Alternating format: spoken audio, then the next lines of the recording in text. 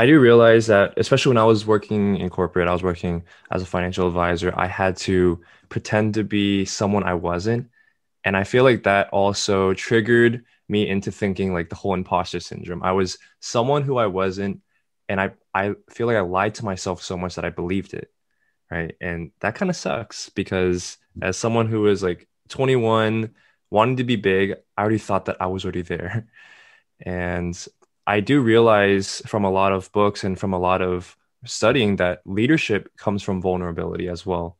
Because when some leader is vulnerable, you're able to connect more, as you said. You're able to lead the people who need the help the most.